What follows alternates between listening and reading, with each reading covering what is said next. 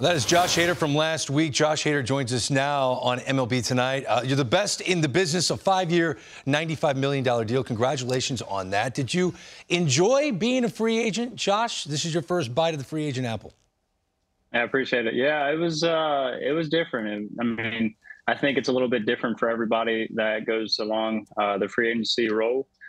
For us, it was a little slow, but at the end of the day, it was fun to, discuss with different teams and kind of see their interest and kind of what their plans were for the long term. And for us as a family, we were looking to stay somewhere for a long term. And, Houston brought that to us. So you heard the question that was brought up at the press conference regarding your pitching restrictions that I, by the way, fully support. I fully support. I think relievers are not coddled like starting pitchers. No offense, Jake Peavy, but like starting pitchers are, where they're worried about, every fifth day, how many innings, how many pitches. So you trying to manage your career for longevity makes a lot of sense. But how much did the pitching restriction topic come up during negotiations with other teams? Never came up. I think that was one of the biggest things that a lot of people hovered over me. And it's not something that I made up. The arbitration system told me the traditional role of a closer is where the value is in relievers. I was in a role where I played the analytics and I went multiple innings and pretty much did whatever the team told me. And, I think a lot of people, they don't get to be inside that room and see kind of what's discussed in that arbitration room. So, I was told to my face that, that's what you're doing is not worth it. So at the end of the day, I had to protect myself, because if I don't, the team isn't going to protect me for the long term and for my family. So, that's something that, I had to hold strong. But at the end of the day, we're all here to win. And the playoffs was a different beast. That wasn't something that I put on anybody's head. Like, I was full game on the playoffs, because at the end of the day, once you get there, it's all hands on deck. Hey, Jake Peavy, congrats on the deal, buddy. And I remember those days when you were going multiple innings and hadn't forgotten. Like I said, kudos to you for taking care of your family on a great deal. I want to talk to you about, you've done everything in the game. You're a 5-time All-Star. You've broken every record there is. You've been reliever of the year 3 times.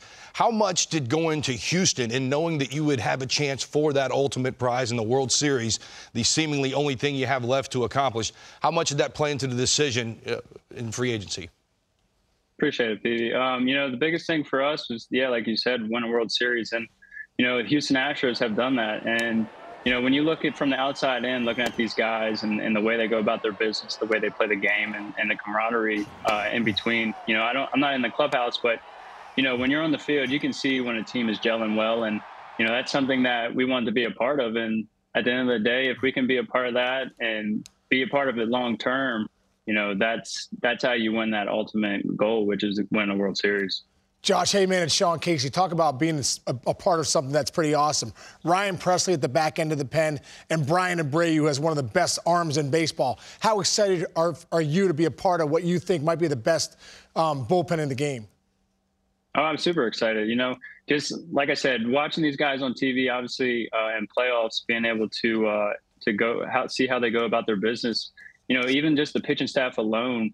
I'm excited just to learn from these guys. And I think as you guys know, you can never learn too much in this game. And you can always, as long as you stay learning more things, that's how you become better.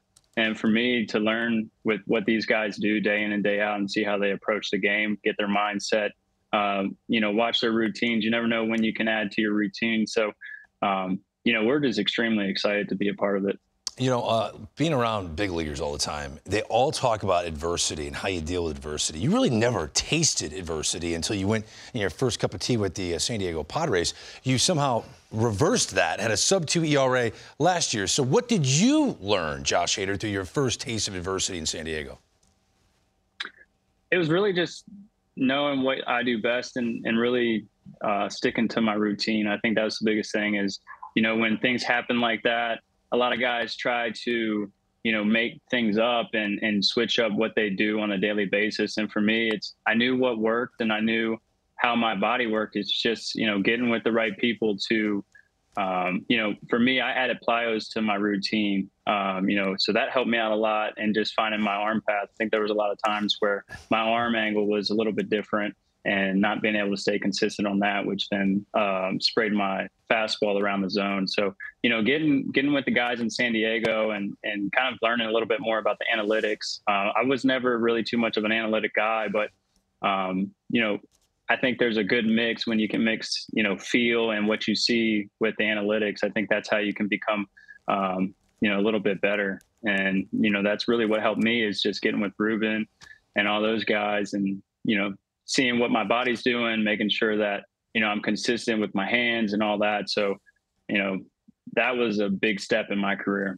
So you confirmed that the pitching restrictions that you have did not play into your free agency. Did Dan Plesac come up at any point during your free agency? Because, again, you were 8 saves away from the Brewers' all-time career saves record, which Dan Plesac holds. And I'm just wondering, did you immediately eliminate the Brewers from your free agency possibilities because you cared about your friend Dan Plesac?